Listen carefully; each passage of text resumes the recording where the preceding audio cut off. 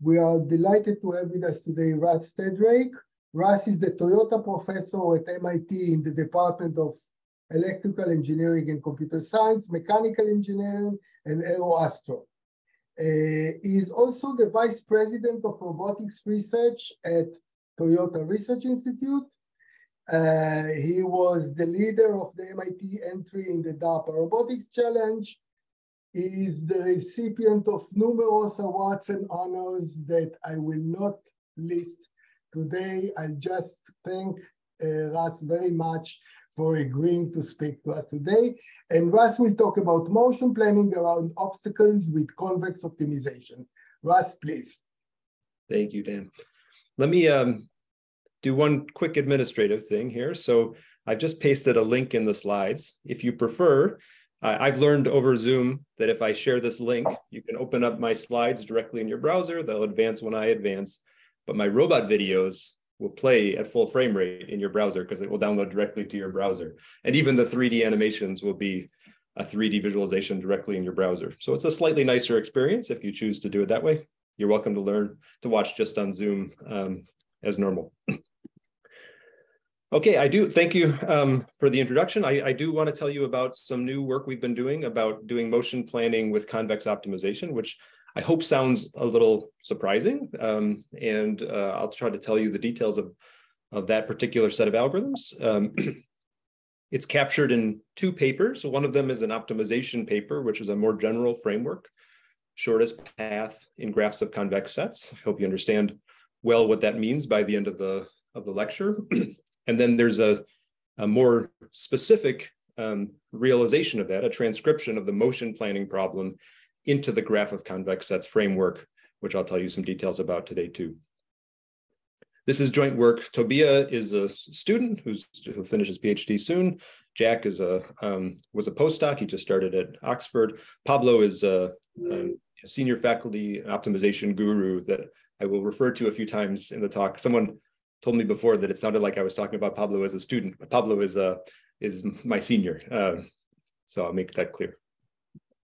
Okay, so the goal of the work is to do motion planning. That's one goal. In particular, maybe an aggressive version of that goal is to try to have efficient algorithms for admittedly approximate but global optimization-based planning, including dynamic constraints. So that's kind of all of the things we might want, maybe.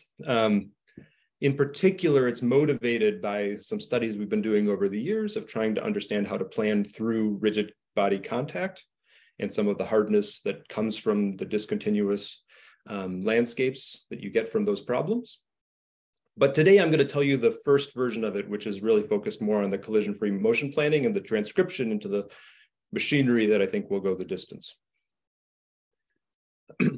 But more at a higher level, I think there's a lot of good work in trajectory optimization. There's a lot of good work in sample-based planning and geometry, but there's also a lot of good work in AI-style logical planning, which scales incredibly well. And there's really good work on combinatorial optimization. And they all somehow must be talking about the same truth. But I think we often use very different languages. And one of the goals of this work is to try to make some of the deeper connections between these different toolkits. I hope that is clear during the course of the talk too. Okay, so when you think about global optimization, you might think about, for instance, the RRT star algorithm as a way to get asymptotically optimal global plans in a motion planning problem. And that is true, and it's a powerful framework. But RRT star in practice, takes a long time to converge to good solutions and doesn't handle dynamic constraints very well. That's a place where trajectory optimization has traditionally done exceptionally well. This is a nonlinear trajectory optimization that solves very quickly local optimal trajectories for walking, running, or trotting in a quadruped. And that just comes out of a simple optimization, beautiful dynamically feasible motions that would be hard to get out of a RRT star kind of algorithm. But then this doesn't have any global properties. It doesn't have any asymptotic optimality, certainly, and it, in practice, gets stuck in local minima. So the hope is that we can get some of the best of both worlds. And in particular, we're going to ask trajectory optimization problems to solve, harder motion planning problems that have non-trivial local minima, like finding the path from a start to a goal in a maze, for instance? And is there any hope of trajectory optimization working well in these kind of problems? So I want to tell you that story. I want to start a little carefully by just laying out the basic optimization framework about if we were to cast the motion planning problem as a trajectory optimization, what does it traditionally look like? How are we going to change that?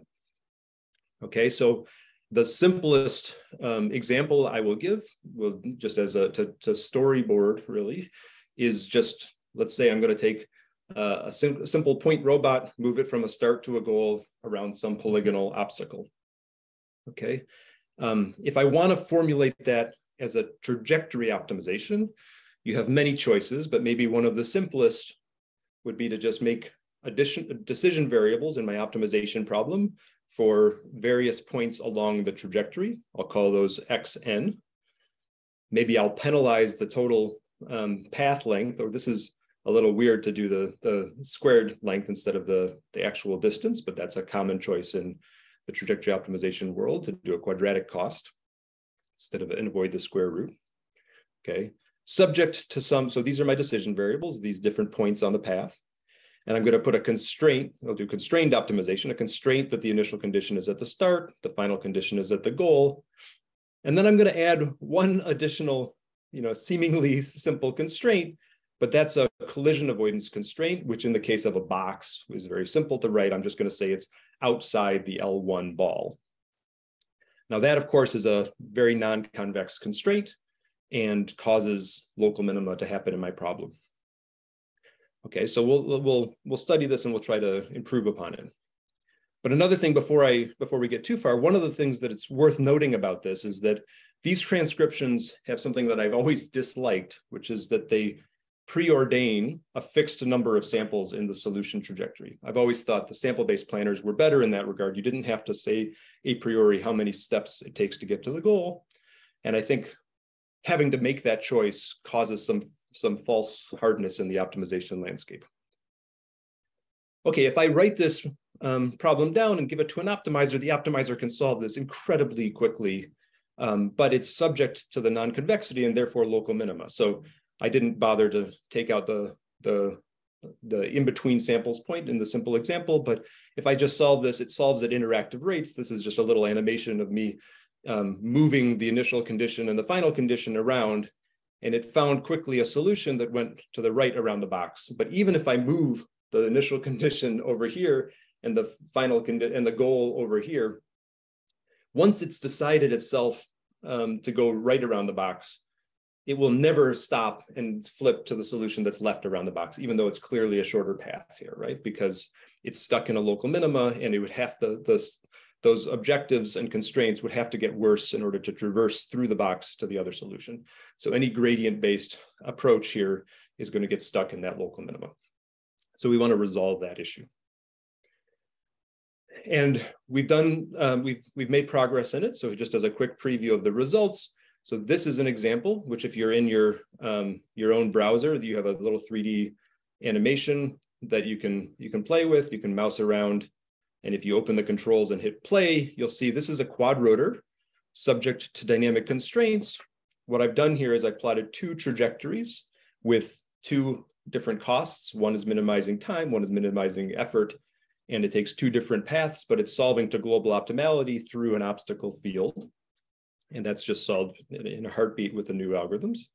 But it gets more interesting than that. If I make now the quadrotor try to fly through more complicated mazes subject to its dynamic constraints, we can solve that problem. I'll be careful to talk about the gaps between the true optimal solution and the approximal, but in the class of curves that we are considering, we're finding the global optimal problem very quickly. I'm personally very excited about applying this to motion planning that is with robotic arms and complicated manipulation settings. So this next animation is 2 KUKAs. So it's a 14-dimensional configuration space with complicated configuration space obstacles. So the geometries of these KUKAs are complex, and we've put them in a situation where the start and the goal basically asks them to play Twister in order to move the mugs around. And you might not, I mean, I didn't think that this would be a problem that would be very amenable to convex optimization, but we have now convex optimization solutions that are working very well in that setting.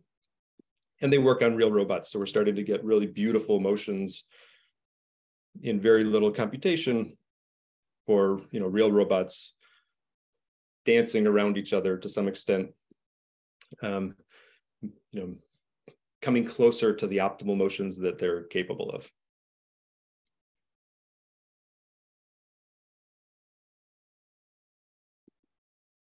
One.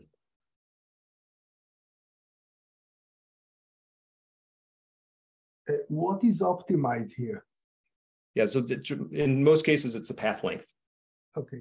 Or some combination of length and time sometimes. If we either do time subject to velocity constraints, if those are the active limits, or just total path length in the joint space. Okay. I'll show you exactly what can be optimized. Okay, so it sounds a little bit like snake oil or something, the way I've been saying it so far. So, but it's really very simple, and I'll tell you the steps. There's kind of three key ingredients. One is just remembering a well-known result from graph flows, right, of how to solve the linear programming formulation of the shortest path problem on a discrete graph, and asking how that relates to the motion planning problems we've been solving. Combining that with convex formulations that we know well for continuous motion planning, in the case that we don't have obstacles, or we've already made a choice about which way to go around an obstacle. For instance, that's what people have been doing, like Vijay and others have done in quadrotors. And then there's one other big step, is to do approximate convex decompositions of configuration space. And when you put all those together, then we have some results that I'm very excited about. Okay, so let's just think about the mixed integer. I'll build that up first by thinking about the mixed integer convex formulation of motion planning and the way people have done it in the cases where they've chosen to solve the harder combinatorial version of the problem. Okay, so we take our same problem formulation where we have the same decision variables, the same initial conditions and constraints. This is all convex so far, but the non-convex non-collision constraint, we're going to write it differently this time. We're going to write it as a disjunctive constraint, disjunctive linear constraint. So we'll say either I'm outside of this face, or I'm outside of this face, or for each of these sample points are outside of this face, or this face, or this face, or this face, right? So that would be a disjunctive program, a disjunctive constraints, and it could be transcribed into a mixed integer convex optimization problem. And we've known how to do that well for a long time. And if you do that, you can solve at interactive rates to global optimality the original problem in these small scales. But we'll see that the performance of this doesn't scale to bigger problems. Just to understand a little bit why, I'll just remind you I have to make sure that I bring people up if they don't know mixed integer. Some of you will know it very well, and I apologize. But if I think about a mixed integer problem and what makes it work well or not, the mixed integer problem class of problems would be considered mixed integer convex if my costs and my constraints are all convex functions, and I'm subject to some, and this is a mixed binary, right? I'm going to say that I've got some decision variables that are subject to being either 0 or 1. Okay. And then we'll talk about the convex relaxation of a mixed integer problem when we replace this hard 0 or 1 constraint with 0, putting b between 0 and 1. That would be the convex relaxation of a mixed integer convex problem. And we'll talk about a convex relaxation being tight when the relaxed solution with this gives a solution to the original problem. So if I solve the relaxed solution and I get b's that are all 0s or 1s, then I would say that the convex relaxation is tight, and I can just solve the convex problem and get the global solution. The way we then solve these mixed integer problems in practice is with a branch and bound algorithm, most typically, where we start by looking at just the convex relaxation. We get some solution, which may or may not have integer feasible solutions.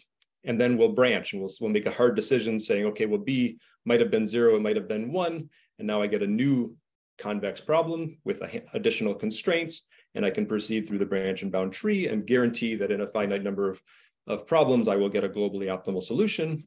And in practice, I can only solve a small subset of that potential tree because of the fact that the convex relaxations provide lower bounds of entire solution trees, and feasible solutions provide upper bounds, therefore making this, in the best cases, a very efficient search of the combinatorial space.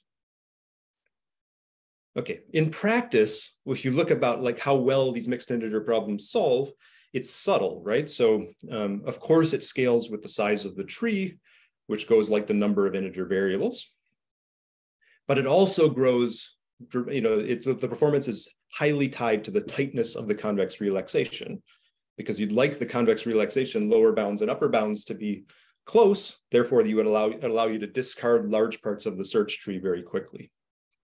Okay, so when I take those motion planning transcriptions that I told you about before, in practice, they are making way too many integer variables, like not just capturing what I would consider to be the true combinatorial complexity of going left or right around the tree, but for every decision variable, independently, we're deciding, am I going right around the box or left around the box? And that's adding this false combinatorial complexity, adding lots of integer variables and suffering terrible performance. And the way that we write those convex relaxations, or the obstacle avoidance constraints with disjunctive programming, is sort of fundamentally going to give loose relaxations. And you can sort of see why I'll give an example in the next slide here, but in practice, we get very long solve times in these solutions to the point where they don't scale. This is the convex relaxation that you solve for that problem. If I solved it through the mixed branch and bound to optimality, it gives me the optimal solution. But if I just solve the first step of the branch and bound, then the convex relaxation, the relaxation of the disjunctive constraints, which say go a one side around each obstacle, just goes right through the obstacle. So it's not only loose in terms of lower bound and upper bound, but it's just not capturing the essence of the problem. So Pablo, again, not my student, this is my senior. In a conversation, I was talking to this problem out with him, and he just asked exactly the right question. We spent long times collaborating. He said, well, hold on, we know that the LP formulation of the shortest path on a discrete graph has a tight convex relaxation. We only solve the convex optimization there. So why exactly are your formulations so loose? So that's a fair question. We should figure that out. We started looking more carefully, and it turns out we were just writing. I mean, the field has sort of been writing those problems down wrong. I think then there's a better way that's more closely connected to the LP formulations, and it makes a huge difference. So I'll remind you the LP formulation of the shortest path and show you now how to write the motion planning problem in a way that's more similar to that and leverages the strength. So the traditional shortest path, if I have a source and a target on a discrete graph, this is a directed graph with edges that have a scalar cost associated with them, Cij. I'm going to assign decision variables, phi, for every edge from node I to node J, and I'm going to ask them to be 0, 1 variables, where the edge is 1 if that edge is a part of the optimal path, the shortest path. Otherwise, it should be 0. Okay, so then I can write the total path length as just the weighted combination. These are constants and these are linear. So it's a linear objective in those binary variables that for the path length. I put in flow constraints saying the total number of flows coming into some node equals the flows coming out of that node. That's just a clever way to encode that it's either this is either visited or not visited. We'd expect those sums to either be 0 or 1. The deltas are just to handle the source and the target as special cases. And then there's the constraint that the binary variables are either 0 or 1. But it turns out that if I relax that to just being between 0 and 1, and in this problem, we can actually just say it's greater than 0, that's sufficient. The flow constraints constrain it to be less than 1. Then we have the binary relaxation of this problem, and it's well known that this binary relaxation, the convex relaxation is binary feasible. It solves the mixed integer problem to global optimality. So here's the extension that we are making now to that general framework, which is to take the graph search problem and turn it into a graph of convex sets. Okay, so the machinery goes like this. For a general graph problem, we're going to generalize the statement to say that every time I visit a vertex V, or I here, I guess, I get to choose one element out of a convex set, a continuous variable element from a convex set. And so that'll be a point xi in the set, for instance. I'm going to generalize my notion of edge length to be a convex function of the lengths between the continuous variables. And so now the length of an edge is allowed to be a convex function of the continuous variables. Okay, and this is now, you should think of these as like islands that I'm hopping between. This is not obstacles in the motion planning problem. I'll tell you the connection there. This is just a general graph search problem with some continuous components brought in. And it turns out to be a formulation that we can write strong optimizations against, and it's a very general formulation. In particular, it's pretty easy to see how the shortest path on a graph can be generalized to the shortest path on graphs of convex sets. This is the classic shortest path I just told you about. Now I originally had fixed costs of the edges. Now I have a convex function that's an edge length. This looks bad because I've got what looks like a non-convex cost function, but in fact, the non-negative scaling of a convex set is still convex. We tend to use perspective functions to realize that, but this is still okay.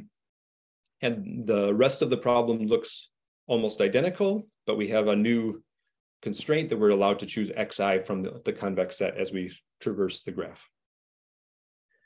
With a little bit more, so this, if solved, so this loses the property. The convex relaxation is not guaranteed to be tight, but if we solve this as a mixed integer optimization, we can solve the global optimality and get our results. And that already achieves more orders of magnitude speedups on the original motion planning instances. But what was really important was looking for ways to further tighten the convex relaxation. Okay, so Tobia, the student, he continued to study the convex relaxation on simple graphs, understood very carefully when the relaxation was tight, when it was loose. Pablo saw at least a few places where the convex relaxation was loose. And it was actually very interesting working with him on this because he says, he has this understanding of optimization, maybe belief in optimization. He says things like, come on, if I can as a human come up with a tighter lower bound, then clearly the LP should be better than me. If I can come up with a trivial lower bound that your optimization isn't getting, then you're missing a constraint. Okay, and so we've iterated and iterated and found sort of the missing constraints. And they look like these strengthening constraints, which are well understood in optimization and various like RLT, if you know the reformulation linearization techniques or other approaches where you add additional constraints which don't change the optimal solution, but they can add strength to the relaxed solution. So they look like redundant constraints if you were binary feasible, but when you're in relaxed problems, they are adding strength to the relaxation. And one of the particularly interesting ones was to say, we had the original conservation of flow on the graph problem, and now we have a spatial conservation of flow. So we have these extra decision variables lying around saying that there's a continuous variable that associated with my decision in the set. And if we force those to turn on and off with the spatial flow constraints, this adds nothing to the binary feasible solution, but it adds a lot of strength to the relaxation. And we've sort of gone in and understood the cost benefit trade-off of adding each type of these constraints. We found a sweet spot where a relatively small number of constraints adds a lot of strength to the optimization. We're not adding exponential number of constraints. They're only polynomial or even linear numbers of constraints. They add a lot of strength to the optimization. This was the most important, I think, missing constraint. So now we're able to recast the motion planning problem as a graph of convex sets, okay? So instead of having a discrete decision in a fixed number of steps along the way, we're going to break up the problem saying I could go left or right around the obstacle, which in my mind is a much more correct expression of the combinatorial hardness of this problem. And we're going to associate a vertex with each of those decisions. And then we're going to use the graph of convex set machinery in order to cast that as a mixed integer problem. And now we can again solve the global optimality for these simple problems in interactive rates, but that is also the convex relaxation. Now the convex relaxation actually solves the global optimality in these instances, and we'll see it solves in many harder instances too. That's actually just solving the convex relaxation. So now the convex relaxation is capturing the essence of the problem. So if I go back to our maze example, from a start to a goal, finding a continuous curve through the path, subject to derivative constraints or other interesting constraints, I can solve this as a graph of convex sets problem. And this is the convex relaxation. It's tight. So if you're thinking of this as a graph search problem, you should think that's a trivial problem. But this is more than a graph search problem. This is a continuous path optimization problem. You should think of it as a Euclidean shortest path problem, and that's being solved to global optimality with a convex relaxation. And this is a simple toy example in some sense, but previous formulations would have been absolutely intractable in terms of the number of binary variables, and you couldn't even hand it to a solver. So just since many of you probably know the Euclidean shortest path problem well, I'll just make the connections, right? So the famous Euclidean shortest path problem is solvable in polynomial time in 2D with a visibility graph, for instance. NP-hard from 3 dimensions on. There's good approximation algorithms which give you epsilon optimality in 3D. And I don't believe we know things for 4D or beyond. If you know otherwise, I'd love to hear it. And we're not breaking those hardness results in any way. What we are saying is we have a polynomial time algorithm, which includes dimensions greater than 4. And only we're saying that it's often tight, right? So we're solving a more general class of problems. We can also handle dynamic constraints, and the certificates are different. I'll tell you more about the certificates, but in practice, in many instances, we get optimal solutions, but we know that we will not always because the problems are NP-hard. There's a couple nice things to know about it. So if you take our formulation, shrink the sets back down to points, then it recovers the original LP formulation, which is known to be tight. That's kind of a sanity check. We didn't break the goodness of the LP formulation. But we do know that there are instances of this problem that are NP hard. The reduction to the Hamiltonian path problem is in the case where the sets completely overlap and you could have a cost function that forces you to visit every set. The interesting cases are the real motion planning transcriptions, which are somewhere in the middle, and we don't have hardness results yet. We can definitely give simple examples where the relaxation is not tight, but we give many examples where it is. Interestingly, because we're using this optimization framework, we can add dynamic constraints to the problem too. So it can start handling derivative constraints on the paths and even dynamic constraints. So we did this initially. We had done some work on mixed integer footstep planning for humanoid robots, and this solved our original problem instances just much, much better. The lower bounds went from being almost vacuous of the convex relaxation to being quite strong, and in practice, it was orders of magnitude faster solution times than our methods and other people that have been solving mixed integer versions of this problem. Yes, a question. Of course, please. One of the works of you that I know talks about going beyond the collision avoidance constraints and maybe talking about like softer kind of considerations. Does this kind of approach can be kind of adapted to work with those as well? Okay, very nice. So for instance, we have a different approach to like planning through contact where we're softening the constraints explicitly. We're doing randomized smoothing and the like. I think those are so far parallel but different efforts. This one, we're actually embracing the hardness of the combinatorial, and then we're asking about approximation algorithms of that hard result. So they're two different approaches, I think, to the same problem. I see them as two parts of my brain. But even if in the setting that you just described, you can also think of this as being, you can have like a smoother cost function and maybe integrating that into the kind of setting that you presented, maybe like a weighted kind of version, or? Absolutely. So I think both are interesting approaches. I see rounding discontinuities in some sense, so it gives us the ability to write distance metrics and to make more approximate methods work, or trajectory optimization work better, but it in some ways hides the real combinatorial complexity of the problem. So in this line of work, we're actually trying to just expose the combinatorial complexity and bring the proper combinatorial optimization tools to bear. And it's more focused on the global optimization. The smoothing is more like, let's do local optimization as well as we possibly can. Thank you for asking. Okay, let me tell you the transcription of the motion plotting problem to graph of convex sets. Okay, so the blue regions, my islands, are now going to be a convex decomposition of the free space, of the configuration's free space. The red in this case is now my obstacle. If I have a start and a goal, then I'm going to make a discrete graph based on when the decomposition of my configuration space has any intersection. Okay, so I'll make an edge between these two sets as long as they overlap, and even a measure zero overlap is fine.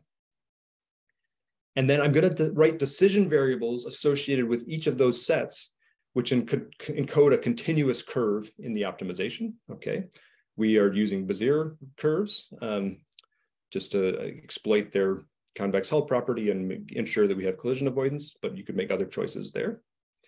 And then at optimality, if the edge is in the shortest path, we also put constraints, which we think of as just cost functions with infinite cost if the constraint is not satisfied, which then enforce continuity conditions on the curves.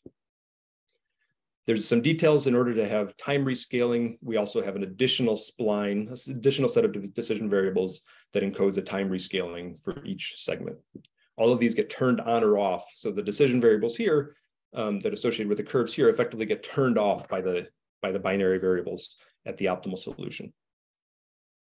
So to answer Dan's question, we can handle any scalar of the total duration of the trajectory, of the path length, of the path energy, if you want some sort of smoothness. These are the constraints. We have regularizations for acceleration and other terms, but these are the ones that we focus on, is our sort of formulation. You can put continuous derivative constraints on the curves. You can have strict collision avoidance with using the Bezier polynomials. We can guarantee for all t, not just at some sample points of collision avoidance. We can put strict velocity constraints on. We actually can't put acceleration constraints on while we're doing the time rescaling. That's non-convex. We can put bounds on time, initial condition, final condition, these kind of things. This is kind of the formulation we've dialed in, which we think is a useful class of planning problems, which we can solve very well in this formulation. And if you look at the maze kind of problems, it's interesting, we grabbed a bunch of mazes online and had to change them because they all have like a unique solution. So we had to blow some holes through the walls to make it interesting and have multiple solutions. And then once you do that, you can, if you change your objective, you get different solutions that will make different choices, find different paths. And that's all being solved with the convex relaxation. Here's Dan. So 2 spheres in a plane, right? We threw this up together last night. We can solve that. So this is, 50 polyhedral faces, approximation of spheres to make the convex sets. We can handle the sort of more interesting cases. I know you have analytical solutions for the case with no obstacles, but of course we can handle the case. Actually, the polygons are easier for us than the spheres. So that kind of works, and it works fine with with more spheres too. So this is the the 3 spheres kind of interesting cases. So again, what we're giving, and we'll talk about the gaps, but we're giving they're certainly not closed form. They're numerical approximations. They are global within the class of curves. The gaps come from our convex cover of the free space and the choice of a degree of the polynomial that has to fit inside each region. So there are some gaps, but these should be fairly tight numerical approximations of the optimal solution. Right, so it's a transcription to a mixed integer convex program, but with a very tight convex relaxation. So if you want to solve to global optimality with branch and bound, you can. It will work orders of magnitude faster than previous work. But what's exciting is that actually you often don't have to. We can sort of shed the dependency on the expensive convex or mixed integer solvers, commercial solvers, solve only the convex optimization, and then do a little bit of rounding to get, it's almost always sufficient to obtain globally optimal solution. Now, Elon would say performance bounds are missing, and absolutely he's right. Our emphasis has been on approximate algorithms that scale very well. I think there's interesting work to be done to try to give rigorous bounds, although I don't expect, we're in a class of problems that I think the worst case bounds we know are bad. And what's more interesting to me is sort of statistical bounds on the instances that come from real motion planning problems, which is a slightly different statement. So what we've done is instead looked at like generating procedurally huge numbers of environments for quadrotors to fly through and asking questions about, for instance, how often is the convex optimization achieving the true minimal cost? And you can talk about the optimality gap. And in most instances in the quadrotor cases, it's solving to optimality. And there's another sort of statistical measure we can ask, which is for all these instances, how often does the convex relaxation know, is it able to certify that the optimality gap? So if the lower bound and the upper bound of the rounded solution give the same values, then the convex relaxation can certify optimality without doing any additional work. And that's you have that happening less, but even the worst cases, it guarantees that you're within 20% of the optimal solution in those examples. So that's our statistical evidence. Okay, but there's a really good problem that I think any geometry folks are probably wondering about, which is, isn't decomposing configuration space for robots hard? Yes, but we've been making progress on that, and it's been more productive than I might have guessed. Our approach to it is fast, approximate decomposition, convex decompositions. And it started actually just in Euclidean spaces, where we just said, even when we were working with raw sensor data, we wanted fast algorithms for finding big convex regions. This was for footstep planning originally. And we came up with algorithms that would alternate between relatively large scale quadratic programs and relatively compact semi-definite programs, which would basically find separating hyperplanes between the obstacles and a sample point, and then try to grow the largest contained ellipse as our metric of volume, and then alternate in order to use the ellipsoidal metric to find the closest planes. And we have quick filling of large configuration space certified free regions. And we used that before to do trajectory planning, where in the Euclidean space, you would do an initial decomposition by just sampling. Now, every time I do a sample, we're gonna pull do a little extra work to compute these convex regions, and then we'll solve our trajectory optimization with curves to be constrained to lie in these regions.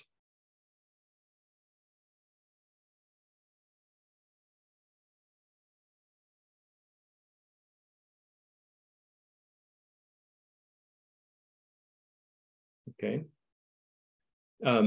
In general, once we've now moved to trying to do this in configuration space, we have all of the complexity of the very non-convex configuration space obstacles. And we've introduced 2 new extensions of that. One of them, which we started working with immediately, was just, it had no guarantees, but we would use nonlinear optimization to try to do try to find counterexamples with a nonlinear optimizer that would provide the certification the quadratic program was originally providing. And that scales well and gave us great regions, but has no guarantees. And now we've done a much more rigorous version of that using sums of squares and polynomial optimization, which I'll tell you in a few slides about. So Dan saw this at Wafer, and we have a journal version, which is much more complete, coming out at the end of this month, about how to do the approximate decompositions, finding these big regions in configuration space. But the idea is pretty simple. We're going to assume that the task space geometries are convex, or they've been doing doing a convex decomposition in task space seems much more reasonable assumption. And then we're going to formulate the problem of trying to find a separating hyperplane in task space, okay, which is a well understood problem. But we're going to do that certification in the joint space. So how do we do that? So in the original problem, we can just find a certification saying that I have some configuration space joint angles Q. I have the body that is in some space, some frame, and it has some points here through the kinematics for Q of this convex body, and I will find a separating hyperplane that, for instance, says that these points are on one side of the hyperplane, these points are on the other side of the hyperplane, and my decision variables are just to find the coordinates of that separating hyperplane. I'll write that just a little bit differently like this. I'll move the -1s to the other side, but it's the same thing. Now, the interesting case is if I want to consider many Qs, how do I do that?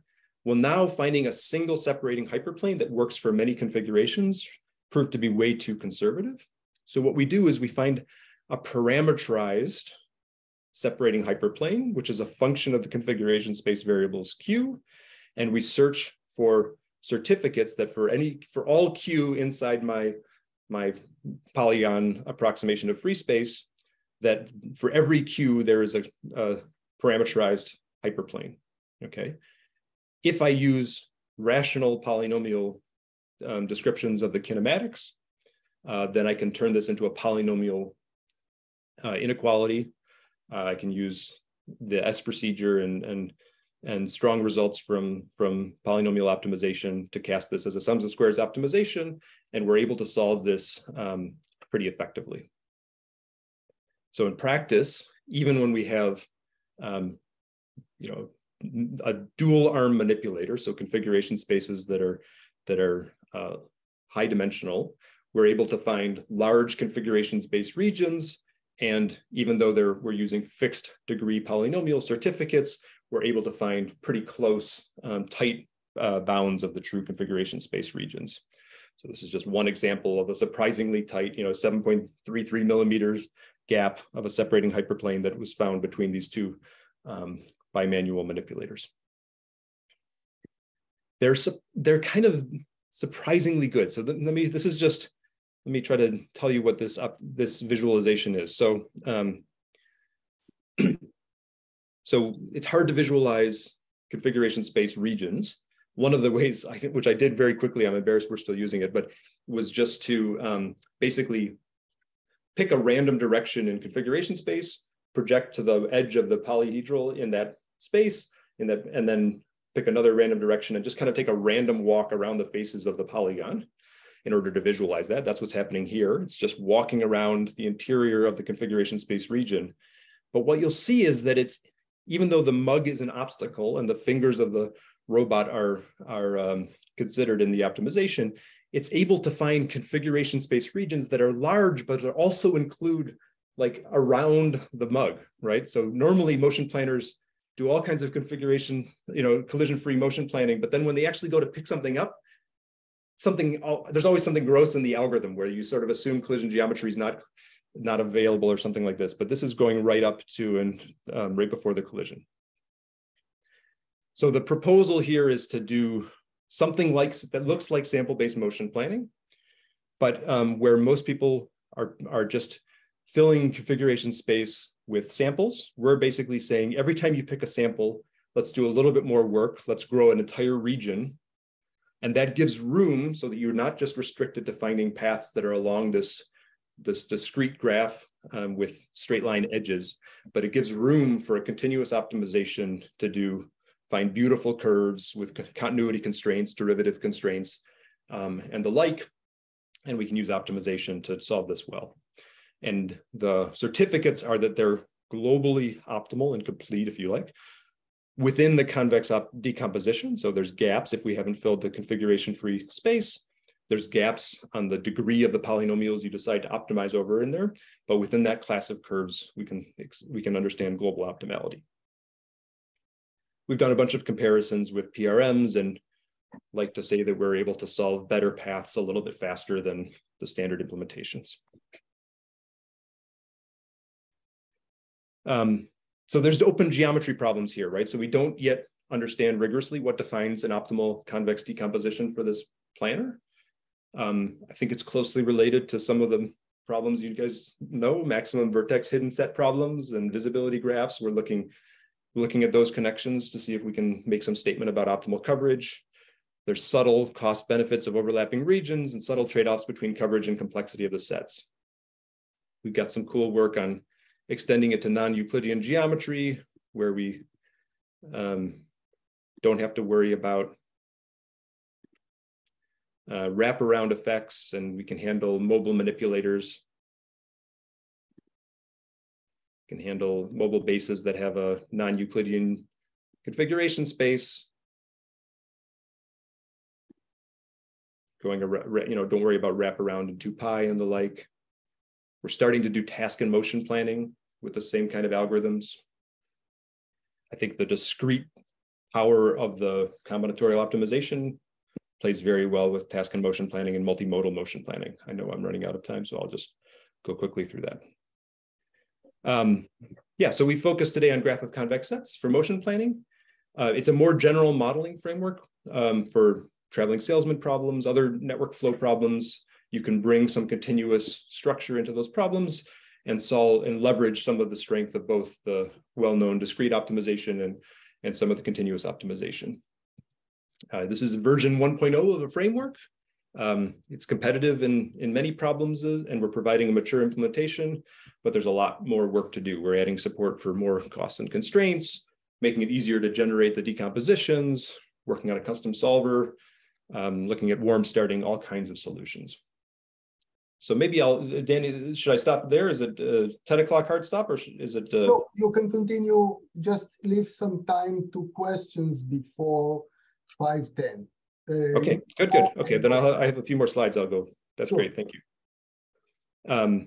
All of that is available in our open source software, Drake, which is a simulator, but also provides these optimization codes. So this is our kind of state-of-the-art physical simulator for manipulation, which has interesting contact models, interesting geometry problems inside it, but it also exposes all of the equations for instance, rational kinematics and optimization. And the graph of convex sets is in this general machinery is now available in the open source package, should be available to use. So that's the basic story. We have a new, strong mixed integer convex formulation for shortest path problems over convex regions. It reduces to the shortest path as regions become points. The class of problems that it's considering is certainly NP hard, but the instances that seem to be appearing in real motion planning problems tend to be very tight. Statistically, we basically never solve the convex optimization problem. Actually, it's interesting in the multimodal motion planning, the task and motion planning instances, the first time we tried like moving lots of boxes around, maybe an Amazon kind of problem, the convex relaxations were very loose when we formulated them as shortest path, but then we realized that the network flow was wrong, and what we actually needed to solve was a traveling salesman problem there. We wrote the traveling salesman formulation of the graph optimization. We brought the convex sets geometry machinery into the TSP, and then we got very tight solutions. I showed you some initial applications and manipulator planning at dynamic limits. but I think there's much more available there. And I'm generally excited about this sort of connection between trajectory optimization, sample-based planning, but also trying to get the large-scale logical planning. There's definitely the versions that I've showed you are taking the entire graph, putting it in memory, handing it to the optimizer. And that's not what people do at very large-scale planning problems. They solve incremental heuristic versions of this, and all of that machinery should be applied here too. And many of the strong results from combinatorial optimization, I think there's a more natural connection now. We've exposed some of the, the ways to think about network flow in the trajectory optimization problems. Okay, that's it. So I have a couple classes online that have more of this kind of material if people are interested, but I would love to hear your questions and your thoughts. So does this type of methods work with a lot of robots, because the configuration space become very big, and can you develop these convex structures? I didn't really understand how you grow these ellipsoids. Does it work for multi-robots planning? It's a great question. So I mean, there's a couple natural ways that you could think about the multi-robot planning problem. I think if you just put n robots with interesting geometries into the problem, you will be sad that the convex decomposition, finding large convex regions in the very high dimensional space is probably not the problem you want to solve. Of course, you could approximate that. So having dynamic treating, only your closest neighbors, somehow putting a bound on the total number of closest neighbors would allow you to bound the dimension of the configuration space. And then you could also think about including dynamic obstacles. So any agents that were above and beyond, the assumption of numbers of neighbors could be treated as dynamic obstacles. And we have ways where we're thinking about online shrinking of convex sets. But I do think that the machinery as is would give you a way for small numbers of distributed agents to take their Cartesian product configuration space, their geometries, and come up with convex sets in that space. So like the multiple spheres in the plane is doing exactly that. I have another question. Can you Great. say something about the sim to real gap? Because you showed us different simulators, and I've been struggling a lot with simulators that have been producing erroneous errors and vice versa. Like simulation was not, we had less errors in the real world and also of course the other way. And I was wondering, how do you kind of quantify the value of your models that are used to kind of, for your simulations? Excellent. So we have a particular simulation tool chain, which is implemented in Drake. There's a particular, so if you care about models with contact, there's a handful of really good simulators out there. I think, Mujoko and NVIDIA have emphasized the RL workflow and optimized for speed, have sacrificed the sim to real gap in that.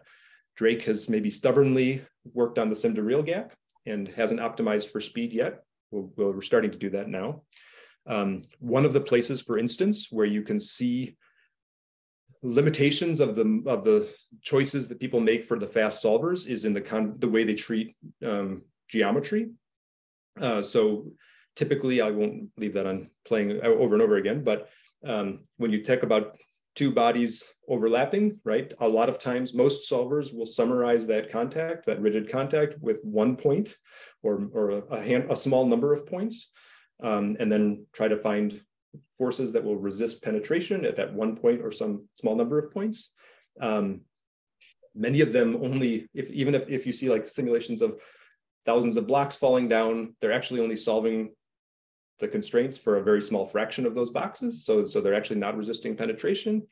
And even the choice to use point contact models, often it's very hard to choose those points consistently. The computational geometry problem that people are solving there is not done very well. The points can jump discontinuously, and that can lead to erroneous large forces that cause a sim to real gap.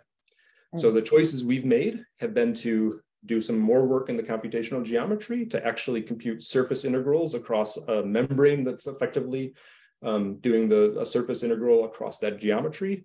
And it gives much smoother, much more reliable contact forces, and has really closed the sim to real gap for us.